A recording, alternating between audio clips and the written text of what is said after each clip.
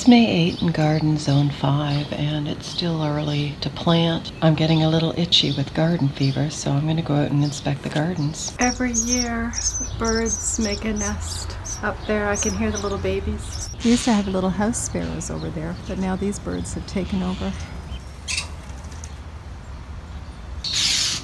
So the bird is called a European starling. It's interesting because in Europe, winter roosts, where these birds go, can reach over 1 million birds. In Israel, there was a reported 5 to 8 million birds in one single roost. That's really crowded. What I discovered is that there's European starlings and there's European grackles. They will destroy the nests of other birds from time to time. That's not a good thing because typically it causes a decline on the native birds in the area. We used to have a lot of, what do you call them? What are they called? I just said them in the video. House sparrow. Oh my God, dude. I thought, and I still do, that had something to do with the disappearance of the structures that were also part of making the house sparrows feel really safe, because they're that little tiny brown bird that you'll see in the videos, sort of meandering on the driveway where the bird seat is. We used to have an arbor and a big salsa garden in the front, and they used to hide out in the canopy over the arbor and in the arbor. That's what house sparrows like to do. They're going to be that little bird that when you walk by a shrub, you just hear like about 100 of them just chirping, right? They just sound so beautiful. So they like a nice private seclude, and if you look at my front lawn in the garden these days, it's pretty wide open. So the bird bath is also going. That was something that they really need. They love to live with humans, providing you provide them with the safety and the security that they need. That little place as a nest was perfect for them because as soon as they'd come out, the bird bath and the bird feeder was right there at the edge of the garden, just on the lawns. Actually, at one point, it was right in that little front garden. Yeah, over the years, they just kept multiplying here, but because those structures were taken out, the grackles and the starlings and the crows, I mean, we have everything here. Cardinals, blue jays, crows, we have a hawk that occasionally comes by and lands. I mean, it's kind of interesting. Oh my gosh, I had a little finch literally just perch on the side of my body and stare at me while I was out there with the garden hose watering. They know who you are in the garden. They know that you're safe and that you're there to protect them and help them. Now, can they communicate that to you? No, but in their own way they do, like the little bird, the finch that landed on me, like on this side and then on this side. One side would have been a coincidence, going over to the other side. That was more than a coincidence, and then landing on the thing right in front of me, the railing, like, and looking at me. At that point, it's no longer a coincidence. So it's interesting because the structures are gone and the house sparrows are still here. There's a small group of them because my neighbor just down the street has a bird bath and he feeds the birds, and there's so many people here that do. So they're in the area. And they know that this is a good, it's like the squirrels. They know that this is a good place to get, it's a steady place to get food, right? It's like your steady grocery store chain for nature. Going back to the little starling today, they have strong jaws, which is used to pierce their beaks into the soil for insects. And they will occasionally also catch flies in the air. So mostly you'll see starlings foraging on short lawns and fields in urban areas. And yeah, that's how they first were attracted here. They came to the lawn because, you know, on the lawn itself, because we had tilled, actually I removed all the earth and put new soil in is what I did. So that brought them in. And then, you know, there's a good water supply here and other things, like I said, even the nesting place. So they just decided to take over because the house sparrows were moving away, but they kind of already knew because we had originally first dug that front garden. That's how they first knew that there were nests available. They were scouting the area. During non-breeding, starlings explore different habitats like salt marshes, orchards, refuse dumps, moorland, and tidal flats. A lot of flying insects, whether they're flies or they're dragonflies or whatever. So it makes sense why they are there. They're definitely carnivores. And the interesting thing is it works with the little house sparrows because the house sparrows are seed eaters. So they can live together with humans and not compete. So the European starling is also known as the common starling. So I'll show you a picture via birdfact.com. That's a grackle. We have those too, but that's not what's living there. This is the one we have. It's speckled. Isn't it pretty? They're just like crows and ravens. The grackles and the European starling have the ability to recognize and remember individual faces of human beings. And they can even mimic the sounds of other birds and occasionally even humans. Kind of interesting, right? Intelligent birds moved into this building. Now that's obviously the male. This is the one who came and greeted me on the balcony as if to say, oh, so this is your nest. Because I see you and I know where the other people lived. I'm a bird, nobody cares, so I stalked them and figured out where they lived. And now I'm figuring out where you live. Because it's just a nest. I have a big nest compared to that bird. My nest is a little different. Knowing that they take apart other people's nests, I might not want to leave that door open because they can rip things apart with their bills. So they're intelligent and they communicate in their own way to us, but it's up to you to learn their language. I mean, obviously they're intelligent enough that they're learning ours. So out of the two of us, if we're not communicating with them, but they're learning how to communicate with us and we think it's just a dumb bird, it might make you want to rethink that, right? When did you last go out and try to learn bird? And that, my friends, that's bird speak today.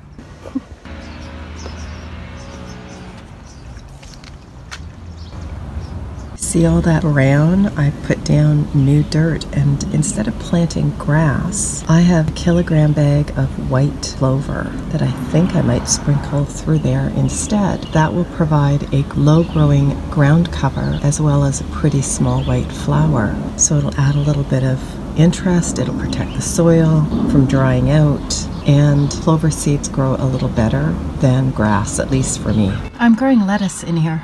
It's a little miniature greenhouse from a container that I bought food in from Superstore a couple years ago. And I saved it because I knew that I would use it for this purpose. So I have lettuce growing in here, and I have mint growing in here, 2 different types of mint. I have mojito mint. I don't remember the second one. Somewhere in here I have a strawberry plant growing. The idea is to plant mint and strawberries through here. I have strawberries growing here and here as well. Oh, somebody needs watering. This is a flowering plant. I can't remember what it is. I think it's kind of like an echinacea. I still have a little bit of rainwater saved in here with some greens from the garden that I threw in there to fertilize the soil. I'm revising my gardening strategies to do what I can with the space that I have. So I've decided I'm going to have to garden differently. I'm going to have to start my seedlings here because seedlings are really expensive these days. $30 for a strawberry plant? Unheard of. I think I paid maybe $4 for my strawberries like 5 years ago. They're everlasting, so they grow year after year. So yeah, just changing the way that I garden. These are the 2 pawpaws. The other I had 4 pawpaws in here, 2 died, and I have 2 remaining. So I'm really happy about that. I have to separate these and put them in their own pots. This is a Saskatoon berry. This is red creeping thyme. It looks like a lot of it has died from stress, but some of it's still alive. I have some mint planted in here. This is a borealis honeyberry tree. It will grow 4 to 6 feet tall. I already put it in a different pot, so this will be okay in this pot for this year, but it'll have to be transplanted either into a 5-gallon bucket like this or in a larger container like this next year. I bought this last year, so that was a pretty good price, $14.99. I don't even know what that costs today. This is my compost. I have red wiggler earthworms in there. So how I compost is I have this little bucket under my sink here. I simply put my food scraps in here. That's eggshells, cucumber peels, banana peels, coffee grinds, and I don't normally eat the peel from store-bought apples, so I compost it instead. And then once this gets reasonably full, then I take it out to the blue bin that I showed you outside. Because this has a secure lid, it doesn't emit any odor.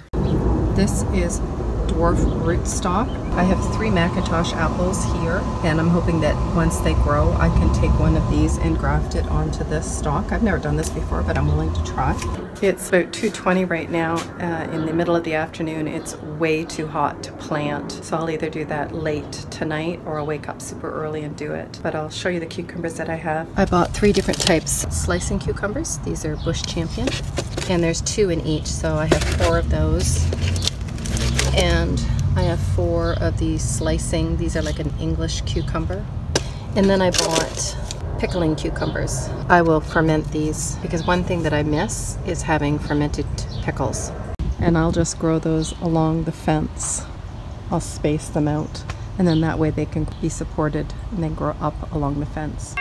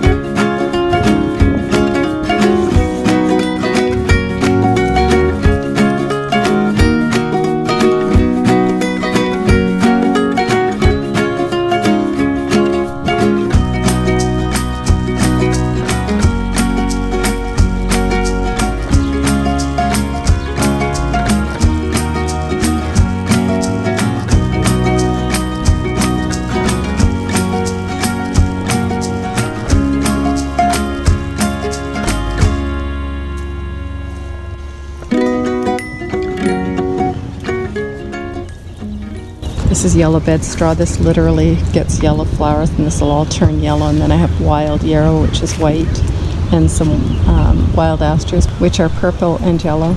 And then here I have more yarrow. I believe this turns yellow. I can't remember if this turns yellow or white. And I still don't know what that flower is. I suspect it's some type of valerian that I planted. My orange ornamental poppies are blooming. This is black hollyhock. It's just starting to get some flower buds. Oh, look at that, blackberries. Oh, I've got a whole mass of flowers down here. This is an arm that I'm gonna have to find a way to prop it up. So it's in bloom. And I have more arnica under here. And then I have a white ground cover, and this is purple. It's kind of all spent at this point. And my lavender is just starting to come up. My garden is pretty much just purples, yellows, a little bit of white and orange. This is white sage, Greek oregano. And then of course my neighbors have this 3 beautiful Rosa Sharon that are all purple as well. So it looks really nice together. I didn't do that purposely, it just kind of happened naturally. This is storm cloud. It normally has a beautiful bluish purple color flower. It's spent, but I think I have some footage of it when it was in bloom. And then of course I have the purple clematis growing here. And then this whole front garden is purple and white with the exception of the tiger lilies, which are orange. So purple, yellow, and white with a hint of orange are the predominant colors of my garden. Look at all the bumblebees.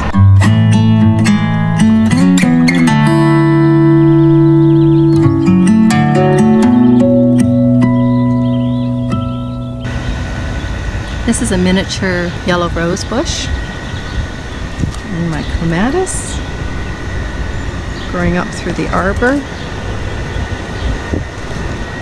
And on the other side of the arbor, I planted my Valiant grapes.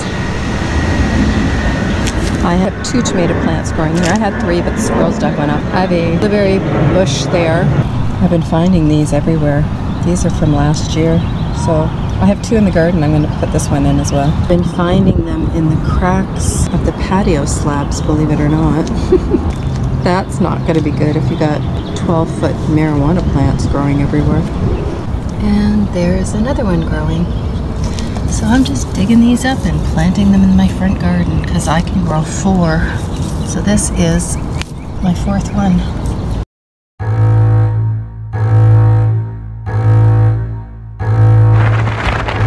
Menacing plumes and relentless flames. So far, Canada's worst spring wildfire season to date. Oh no, are you okay?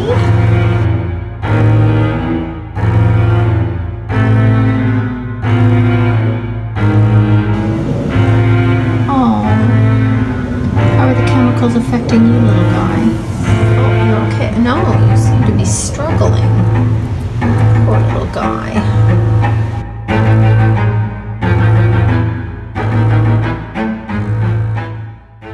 I think I have daisies or some sort of white flower. Oh, it is daisies. It's wild chamomile. I have this growing up on the balcony. Oh, look at the clover. It's going really well. It's going to be an interesting mix when it's done. There's a nice big bush there that I transplanted from the back of that chamomile. Oh my goodness. This is not living at all. Huh. Uh-oh. My cucumber's not looking good either. What's going on here? I don't like it when this happens. That's not good when leaves happen like that. What's going on with my cucumber plant? And what is going on with this tomato plant? It's like everywhere, but in the... Oh, it's too heavy for the cage. It needs to be staked. Imagine that. I have a stake right here. It's almost as if Dom knew I was going to need it. I got excited about that cucumber and was about to step right on the spinach, so I'm kind of glad I waited. So happy for cucumber season. I don't think she's liking all this direct sunlight. It's time to put her back in the shade. I don't think that Dom and I have been remembering to come out here, but it's all good. I have lots of rainwater for now. And I guess he reduced another bag or so, maybe? Let's go find out. Wow, that's premium dirt right there, folks. So is that, oh my god, he cut back all the grapes. My neighbor is gonna freak. Oh dear. And the reason being is because she's Lebanese and she takes the leaves, the biggest leaves, and she wraps, you know how we do cabbage rolls? They do it with grape leaves. Maybe I could give her my horseradish leaves, I don't know, make it up to her. This is going to be all taken apart, but hopefully not until later this summer. The longer I can get this to fall, the better, because that gives the roots time to grow. I didn't even see this. Getting lots of water, so Dom is on it. Thank God, because I'm not. This is a clematis. You can see the flowers are all spent, but it's getting new flowers. Usually it grows low first, and then the second bloom is up higher. It's quite lovely. It double blooms through the year.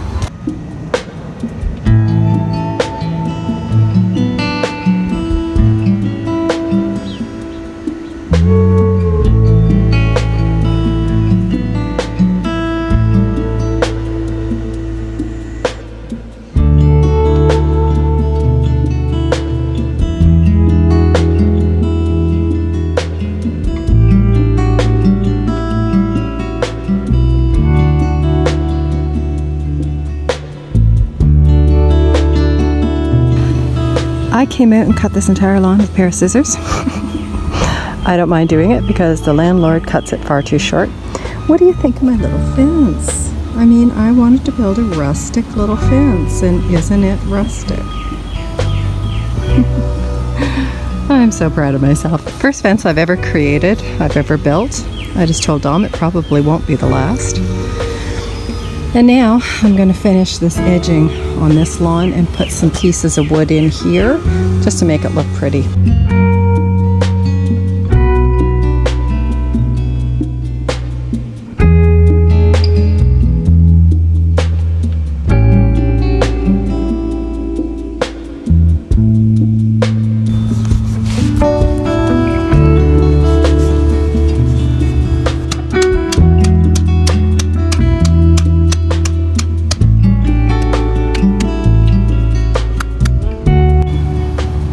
there's my little fence.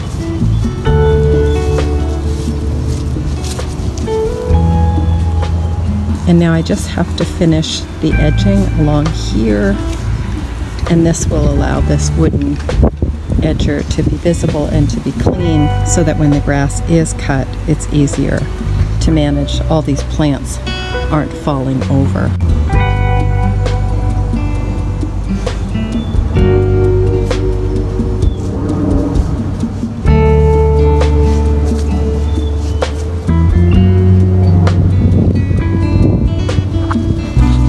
Serves me correctly.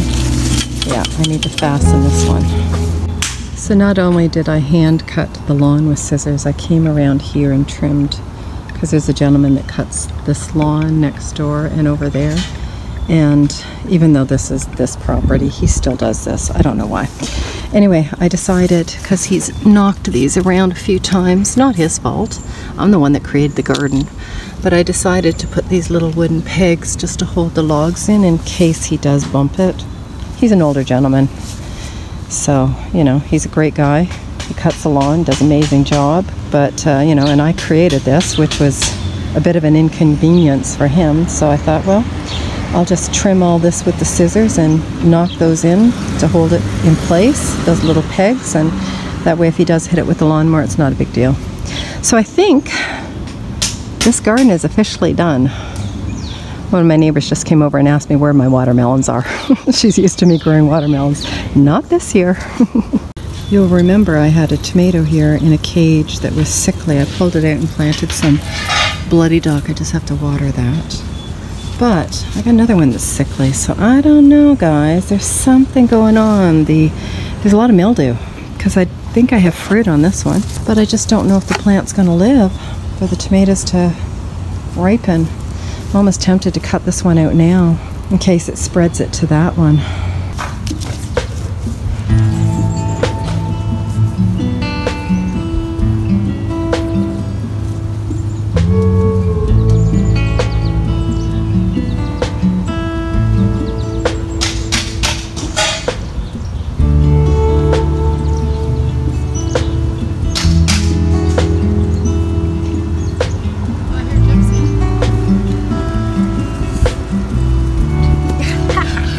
That is called Jude's victory dance, because right now I'm feeling pretty proud of myself with my little fence. Now the question is, can I do it on the other side? I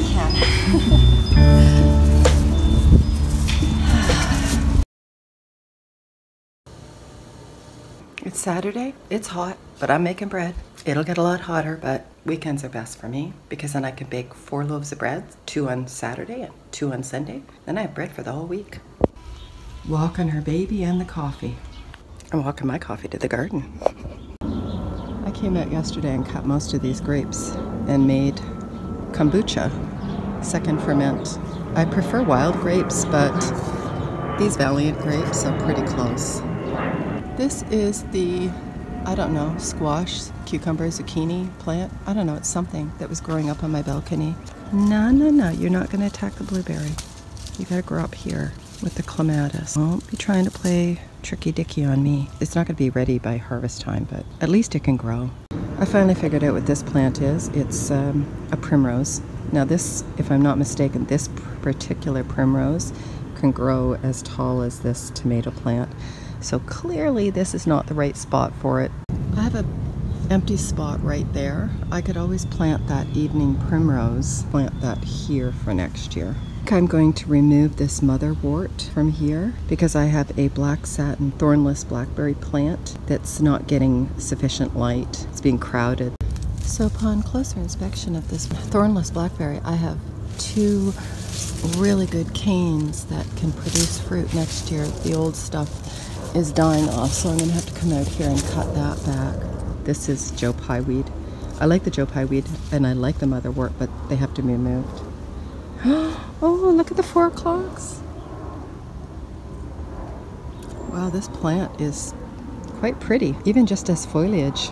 There's the blueberry that my neighbor gave me. I ripped out the male that was growing there and planted her. I don't know if she's getting enough sunlight there, but I typically think she gets sunlight for about 4 hours. I think she needs a whole lot more than that.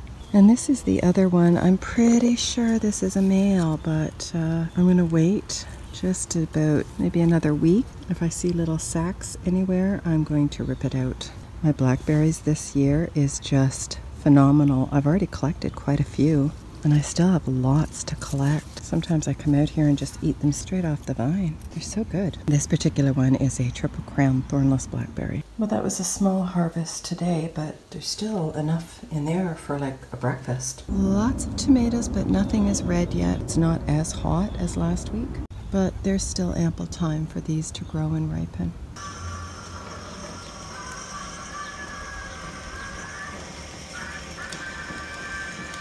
Pretty sure that's the closest thing to a tractor that I'll ever see in this city of Toronto.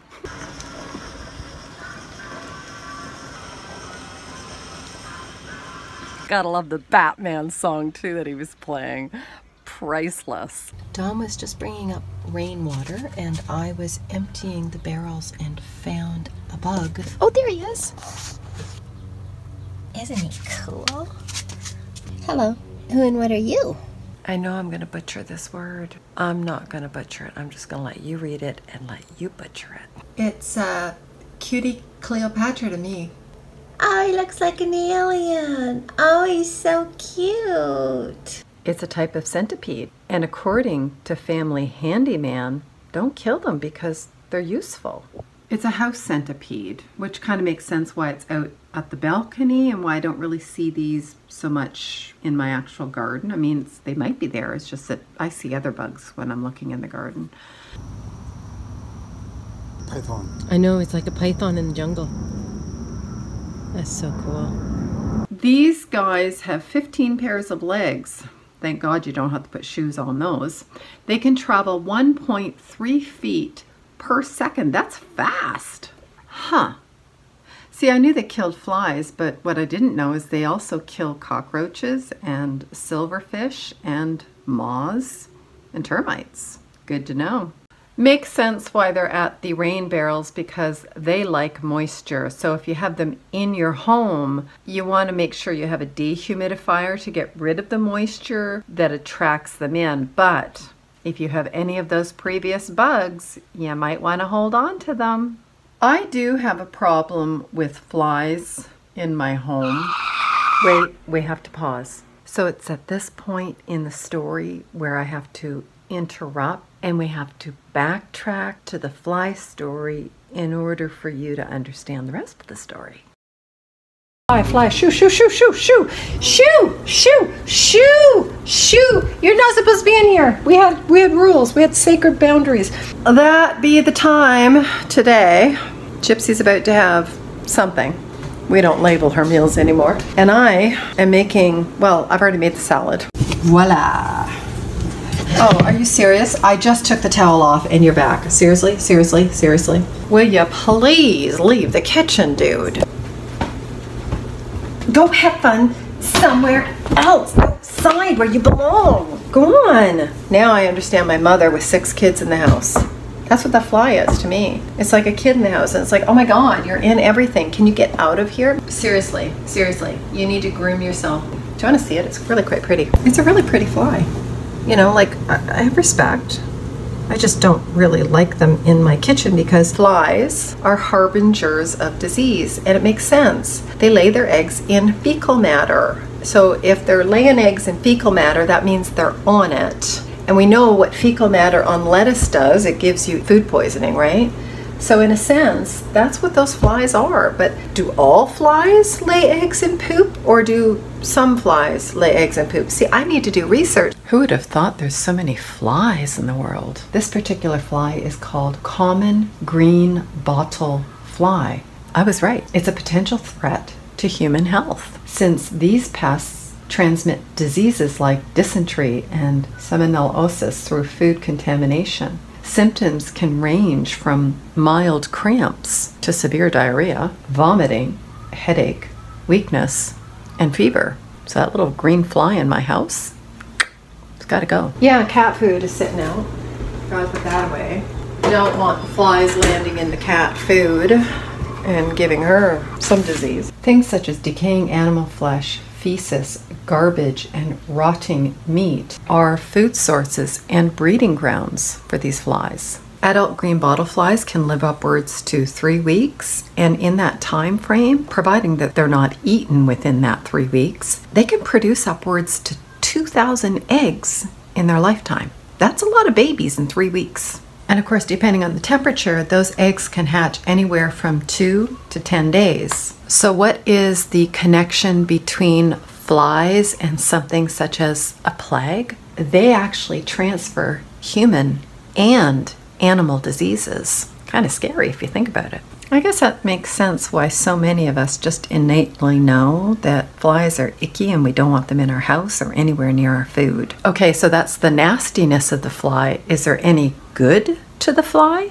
Apparently there is. Did you know that they're really good pollinators? Especially for pawpaw trees and goldenrod. They like flowers with really strong odors. And these are good food sources when all other food sources for this particular fly is diminished. And in fact, pollen is a really good food source to produce healthy eggs. Providing they're kept outside, on one hand, they're good pollinators, but if they come into contact with our food, they can be quite damaging to human health. When it comes to flies on rotting flesh and even garbage, in a sense, they're kind of essential for decomposition because it's the eggs, when they turn into larvae, that feed off of that decaying matter and help turn it into compost.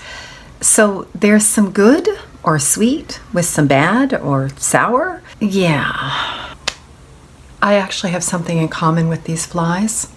We both like fermented milk. How weird is that, right? Where these flies can pose even greater problems, especially to pets that you may have, whether they're household pets or outdoor pets. And especially you'll see this in like feral animals, is that if they have a sore on their body, these flies can land on the animal and lay their eggs on the sore. They'll get worms, what looks like maggots, eating at their flesh. That's because these flies have landed on them and laid eggs. They can even lay eggs in the eyes, nose, and ears of animals.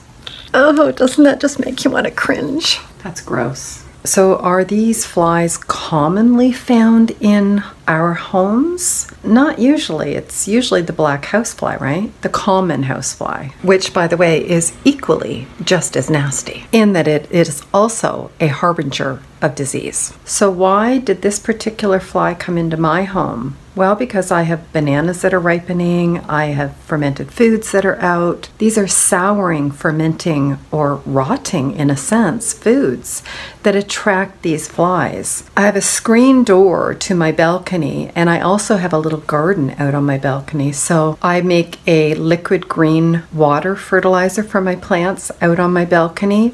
That's going to attract the flies. I have rich compost soil that I make myself. That's going to attract the flies. And I have to remember that Gypsy's kitty litter is also out on that balcony. That's going to attract the flies.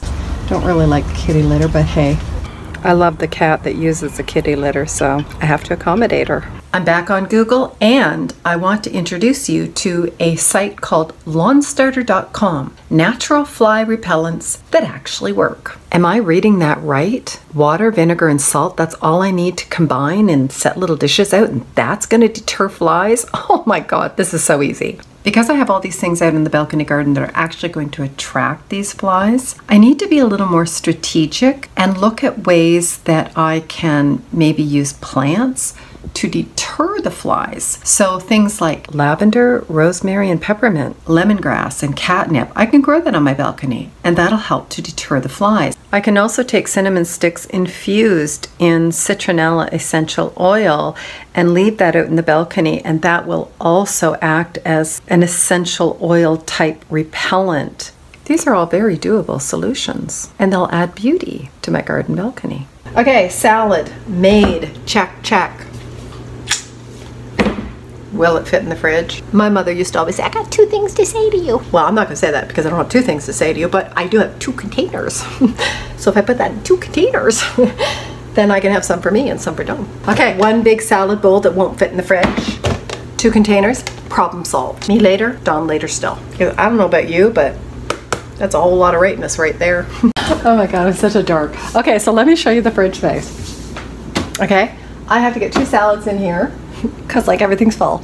I have to get 2 salads in here, and I have to get those 2 big containers of sourdough bread up here. How is that gonna happen? It's not. And I've got boiled eggs down here because, well, I'm still just eating these ones. So typically I'll leave them with the shell on in the fridge until I've devoured these, and then I'll deshell them and put them in here. Then I'll boil another batch. Now that said, I could take those and fill up this jar and take some of those eggs and boil them and put them in the bottom drawer. That would give me more space. See? Creative thinking. Yeah, but then you're gonna say, but Jude, then you only have that many eggs. Oh, but dude, there's just a grocery store up the street. I can buy them anytime, and there's a chicken farmer up the street. If I could go there and get them too, so it's okay. It's okay. You know, I can boil these.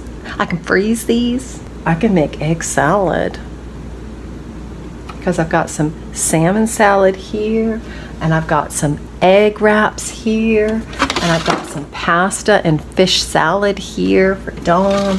So if I just made another little egg salad, in other words, I take all this and suddenly it's a container here now, and the other ones I boil and I put them down here, and these ones I take the shells off and I put them in there.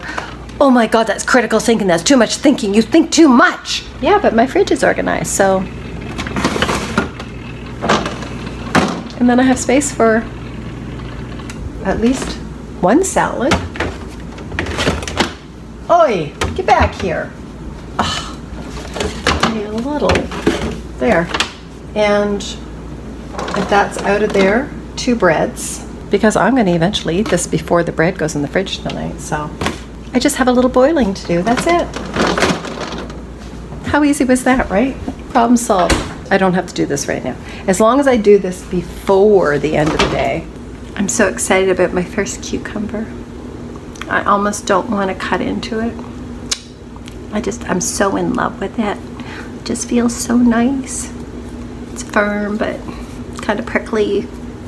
It's like a exfoliator on the skin because this has got the little prickles, right? But they're not like prickly where it really hurts. But it kind of does feel like, you know, when you need a good back scratch, just go grab a cucumber, right? No, I'm kidding. Don't do this at home, kids. Yeah, I'm just really excited about my first cucumber. So I don't have cucumber in that salad. And I think I'm going to put this in the chiller, and I'm going to add this to my salad later. Or I have cucumbers that I could add to this and make a cucumber salad for Dom and me. We like salad and onion salads. Combine diced or sliced onions with cucumber, a little bit of olive oil, and some salt. It's so good. I think it's an Italian thing. Because it sure didn't exist in my household. My household is, well, my household is Irish, Scottish, English, and everything from France all the way up to the tip, and everything in between. And I personally don't recall cucumber and onion with olive oil and salt in our diets. It wasn't part of our food, but I sure like it. So the only people that I know eat like that are the Mediterranean type people. So good to have friends in those places, if you know what I mean. Back to our story. That said, I was looking for all-natural alternatives to get rid of those flies. I never considered other insects like this guy, so I think I just made a new friend. That said, I don't think I'm going to be inviting it into my house for dinner anytime soon, but you know, if you want him to come over, I can put him in an envelope and send him to your address. Just drop me a line. I'm kidding. The other guy. It looks like spaghetti. It looks like a tapeworm you take out of a dog or a cat. Pretty neat. Look at him. He wants your attention. Yeah. He needs to be on something. That's probably what he's looking for. I wonder if we should give him a plant to bring him down. Well, let's do it. Would you like to come down off of there? Mm-hmm. Hop on and I'll take you out of here. Take you out of this den of inequity and into some beautiful garden scenery. Are you on? You're a little spastic. Hold on, I'm going to pick you up, alright? Hold on. There we go. There we go. As you drop, he's over here now, hon. Well, oh, there's an earthworm. Oh my god, look at the earthworms moving. Go, guys, go. You can do it. You can aerate the soil. Don't be shy. Oh, look at you. You're all shy. Oh, you're trying to reach out and tickle that one. Oh, dear. Jude, It's worm porn. we're city workers, Jude. Come on. It's worm. Oh, there he is, right there. He's like construction. There he is, right worker. there. He's with the worms. He's in a good space because I think he likes to live in the dirt. Wormy Kruger meets the inside of your stomach or something. It's a sadistic, parasitic Look at live out horror story. here. These are like a lot of like. Oh, look at all the worms. The worm congregation. Man, if I was a worm, I'd want to hang out with you guys. Oh, look, Dom, one of your Cheerios.